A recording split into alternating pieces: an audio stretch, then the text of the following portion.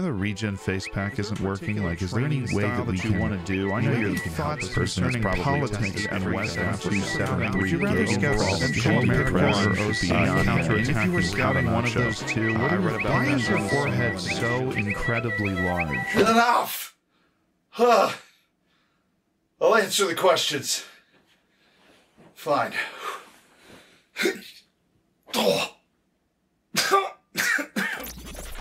My back.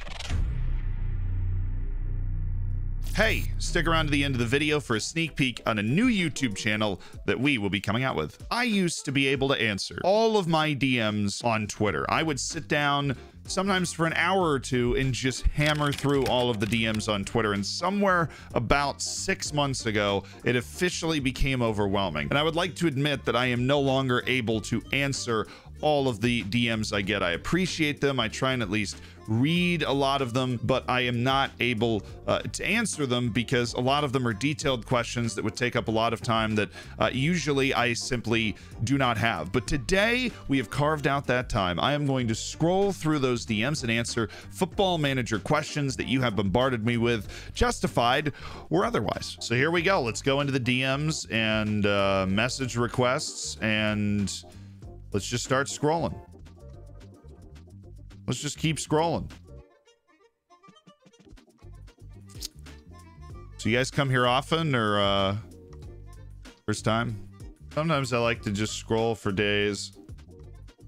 I suppose eventually we have to pick one, right?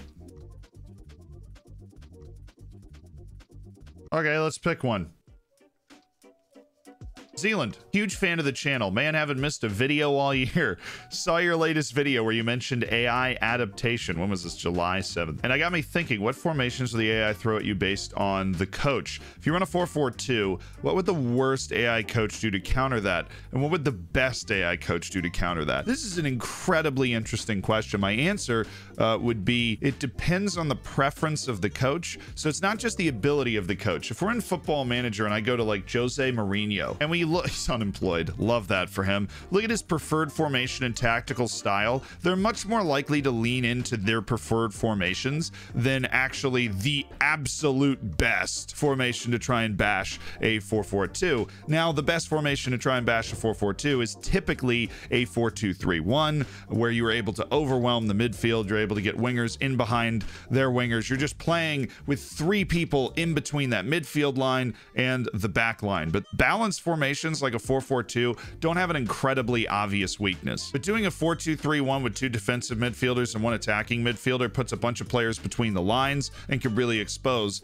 a 4-4-2. As for what the worst manager would do, I don't know, because I'm not the worst manager. But my guess is try and stick with what they do and not account for the multiple strikers at all. I think against a 4-4-2, playing at a 5-2-3 would be not as effective because that wouldn't create an overwhelming number of players in any one position. And if you were playing with wide center backs, then those 2 strikers would have a field day playing off the central center back. That's only if your players are better, though. And we have the next one here. It says, isn't Manscaped great? It is. Roses are red, violets are blue. Don't let a rogue pube wreck you. Never change, Manscaped. Never change. Like, Valentine's Day is just around the corner, and Manscaped has just dropped some fabulous stuff to make this Valentine's Day your best one yet. Because it's time to join 4 million with an M men worldwide that trust Manscaped, myself included. And we have an exclusive offer for you. It is 20% off plus free shipping with code Zealand to get yourself some of this fabulous Manscaped Lawnmower 4.0 action. The Lawnmower 4.0's got the skin-safe technology, so it's the safest thing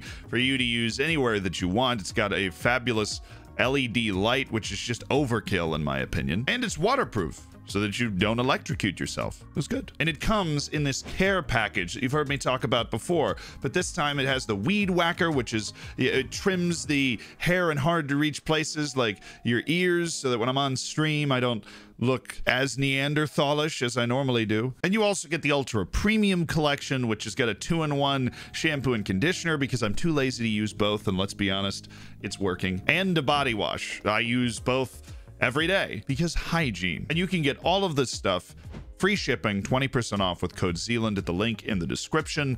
That's 20% off and free shipping at manscaped.com using code Zealand. And here we go, their final line, my favorite part: join Cupid and shoot your arrow with Manscaped this coming Valentine's Day.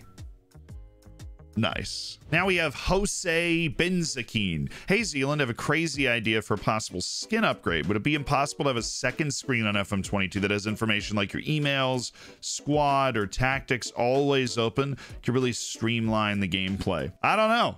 I don't know if that's possible. FM Enhanced! Help! You want to download the skin, as always, it is linked in the description. Hi, Zealand. I was wondering if you could give me a bit of advice in my current FM save, please.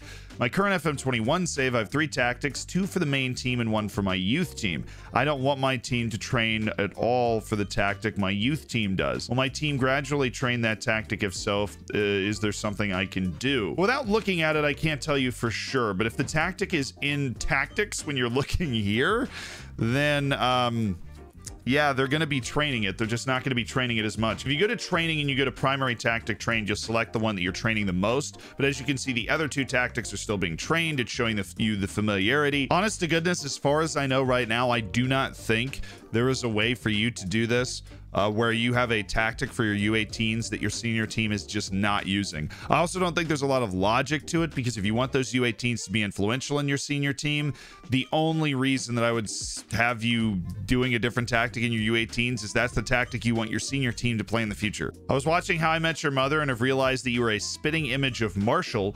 Don't know what you would do with that info, but felt that I needed to tell you. This is not the first time that I have heard this.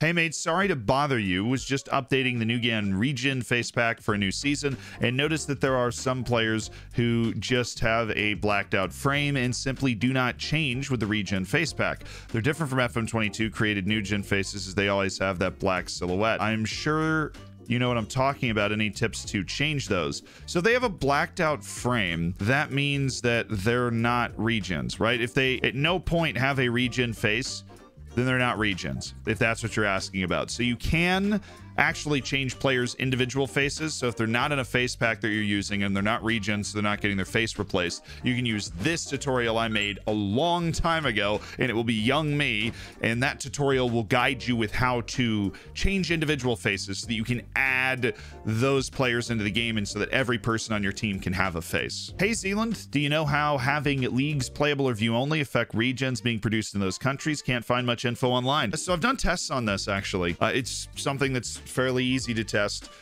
when you're me and you've got nothing else better to do. So playable, you get the entire league, right? You've got the first team, the reserves, the U18s, so that you could step in and manage that league. It's not just the players, but the staff. You're asking about the quality of regens. If a league is on view only, you're going to get a third or less of the regens. Now, the league will stay with enough players so that it can simulate accurately, but it is going to cut down on all non-essentials, and that includes the youth intake. When we did these tests, we saw the youth intakes go down to maybe even 2 people, but up to potentially like 4 or 5 from memory. And those are just going to be the players that are going to make the most difference going forward in that save, right? But when you're on playable, then every Premier League team on playable or every Ligue 1 team on playable is going to get the full like 15-20 person youth intake, which keeps the ecosystem of the entire world happy, right? Because nobody cares if you get a full youth intake when you're in the 6th tier of England, because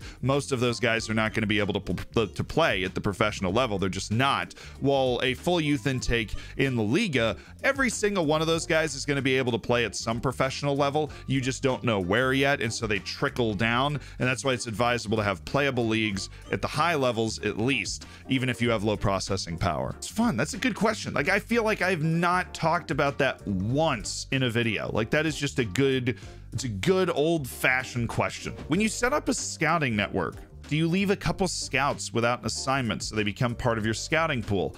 Does this work? I've been manually sending scouts out on players within their current scouting region when I want to scout them further, trying to make it more efficient. That is a fantastic question.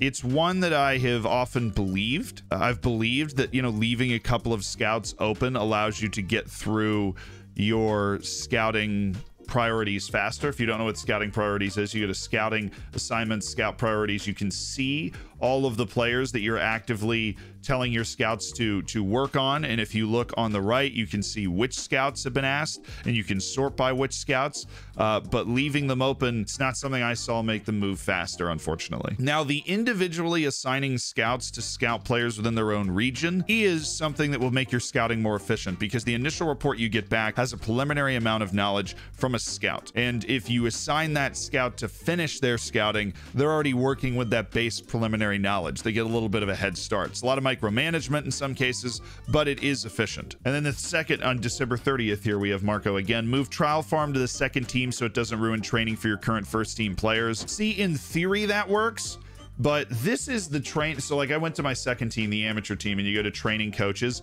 This is the coaching training distribution for my amateur team, which is the second team with Floridsdorf from my Twitch save, which you can check out at the link down in the description. It uses the same coaches, right? In a lot of second teams, you will see this. If you want to move them to the U18s, then you can do that. But if you just move them to reserve teams, that is not necessarily going to reduce the training load, because the same people are doing that training. What gets a little weird here is the workloads, because on the second team, the workloads are all light. On the senior team, the workloads are different than light. They're not completely overwhelmed. We do have a bunch of trialists in at the moment, but they are higher. And so even though you have the same coaches going, it appears that going to the reserve team would provide some benefit. Like if you brought your trialists in and moved them to the reserve team, that would provide some benefit. The concern I would have is, one, it doesn't actually provide a benefit because you have the same coaches doing the same thing, and two, this might impact the mental willingness of the players to actually sign for you, because dynamics are more important than ever, and insulting these players when they're making a contract decision between you and a couple of other clubs, because inevitably once you offer somebody a contract, a couple of other teams are going to go, whoop, oh, I guess it's time to go, and try and sign that free agent that's on trial with you as well. We don't know. I think the real key is just don't trial so many people for the long amount of time that it torpedoes your training ability. I don't know if you answered DMs, but worth a go. I do. Surprise. Moving into my 8th season on FM, I'm in the Greek Super League with Apollon Larissa so far. First in Super League 2, 5th, 3rd, 4th. One Greek Cup to show for my trouble, and the Super League 2 title, of course. I've qualified for Europe every season, even getting to the Europa League quarterfinals and Conference League semifinals last season. I cannot crack the top 2 by hook or crook. Any advice? I have become the David Moyes of Greek football. If you're getting to the Europa League quarterfinals, you should be good enough to crack the top 2. I'll just be perfectly honest. You've got all the resources, you've got all the firepower. It is about investing in players that are going to grow with your team to the next level. Because the issue, and we talk about this on Save Your Saves from time to time, is that when you sign players who are like 27 years old that are there to maintain the level that you are already at, those are players that in the prime of their career look at your club and its reputation and say, that's where I would want to play. Those are not the players that are going to take you to the next level. You have put yourself in a position with a lot of money, good success. You're not going to get fired anytime soon anyways. You need to start wiring the world. Scouts in high volume places, scouts looking for wonder kids in those high volume places where you have your Colombias and Argentinas and Brazils and everywhere in Eastern Europe, right? Serbia, Croatia, Slovakia, Czechia, all of these spots where you're going to find players you can sign at 18, 19, 20 years old, 17 years old. If they're in the EU, bring them in and grow them with the club, and they're going to help take your club to the next level when they start hitting their stride. That's how you close the gap on those top 2 teams. Is you've done a lot of good work. Just need to know how to invest it properly. And hold faith. If you can make the Europa League quarterfinal, you should be able to compete for a Greek title. Like quality-wise, that's where you should be. Thank you guys for sending these DMs, by the way.